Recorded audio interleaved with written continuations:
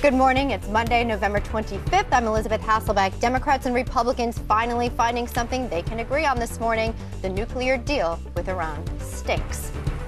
Iran is still going to be allowed to enrich while they're talking. We've let them out of the trap. They are one of the top supporters of terrorism around the world. So does the deal send the wrong message? Well, we report, you decide. What are they cooking up? Nothing good. And is the Iran deal just a way to distract all of us from the bigger story? We're talking about Obamacare and a fresh round of problems on this Monday morning. All right, here we go again. The music world gets political. I want to acknowledge Trayvon Martin and the hundreds and hundreds of kids each year that are dying due to racial profiling. All right, that's fascinating. And that's not all. Katy Perry sparking some outrage for an offensive outfit, which I believe is Japanese themed, according to people in the studio. Fox and Friends starts now.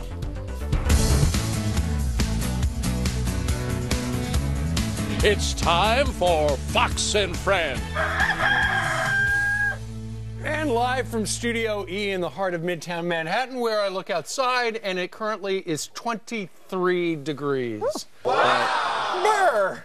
Right. You look outside. Who'd you look for, Maria, or would you look at the sign? I looked at the sign across the okay. street at the bank. It's 6:01. Those are always the most accurate. Degrees. Chilly. The bank sign. Close enough. Hey, yeah, we actually were outside yesterday at soccer playing for 2 hours. Yeah, same. They get old enough, it's not considered bad parenting anymore. They pretty much make their own decisions. Well, especially if you're out there with them. Right, I can still hear the wind in my head. It's like putting a shell to your ear after it's been slammed by the ocean. I know. The wind hasn't stopped, but the controversy also hasn't stopped swirling around about this deal that we seem to have cut, 5+1, 6 major nations and Iran, about their nuclear program.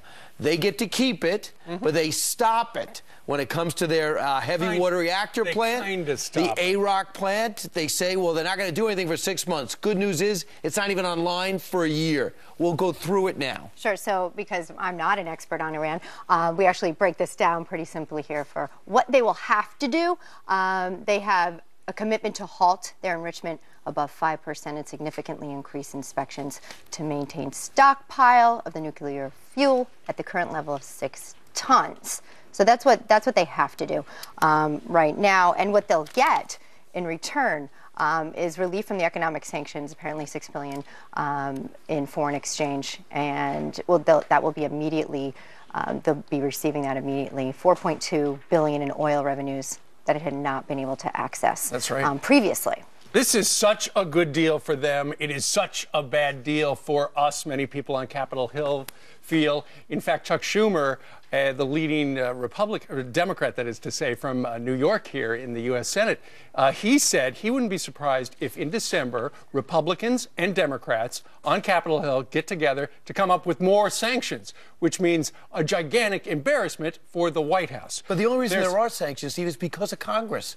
Congress is the one who ratcheted this whole thing up on Iran. They've pushed this thing forward. Brian, but they're not agreeing right now. I mean, well, they are agreeing right now on the fact that this was not enough, right? And before we heard those comments, apparently the president got on the phone with the prime minister of Israel, Benjamin Netanyahu, who, quote, said, what was reached last night in Geneva is not a historic agreement. It's a historic mistake. Well, see, here's the thing. The United Nations has resolutions that say no sanctions relief will be lifted from Iran unless all uranium enrichment is suspended. It is not. They can continue to brew that stuff in those spinners and stuff like that. The backlash on Capitol Hill was fierce and fast. Here are both sides. Let me first say that it's disappointing to me that Iran is still going to be allowed to enrich while they're talking. I would have thought that that should be a prerequisite to any kind of talks. We're not asking them to dismantle any of their centrifuges, so that's disappointing. We've got all the leverage in the negotiation, and we've let them out of the trap. We are very concerned as to whether Iran will live up to even these commitments. Remember who we're dealing with. We're dealing with Iran. They are one of the top supporters of terrorism around the world. This is providing them resources and money, and we should not take this lightly. We have to have a full dismantling if we want the world to be safer. The AP does report that for the past year, secretly, we've been meeting one-on-one with Iran in Oman for a year on these secret talks, and we get this limited deal. Now, for the most part, you have outrage throughout the Middle East because you saw an explosion inside the Iranian embassy in Lebanon because this deal, some would say, was about to be cut. In Saudi Arabia, they've gone silent, but word is they are saying to themselves and starting to move on their own nuclear program. United Arab Emirates is outraged. Israel's beside themselves, and to your point, Elizabeth, what I find unbelievable and unconscionable is that President Obama called Benjamin Netanyahu after he made that statement, not before. My goodness, that's the first call you make because they are the most directly affected. And when the French is saying hold the line and they ultimately give in, then I think they're somewhat disturbing. So you have 6 months to see where they do here, but 6 months for them to get $7 billion and 6 months for China and Russia to use this opportunity to start once again financing and supplying Iran's nuclear program. Sure, and you know, later on in the program, just before the top of the hour at 7:45, we'll be speaking with Tony Blinken, the Deputy National Secretary Advisor. He used to work under Joe Biden. It was actually in the photos that the White House released. They were selective in terms of the photos they did release, but you saw him sitting there with the president while they were discussing what was going on with Iran. So, way to go, Iran. We're going to ask him some questions today. Way to go, Iran. You got a really good deal. Us, not so much. Meanwhile,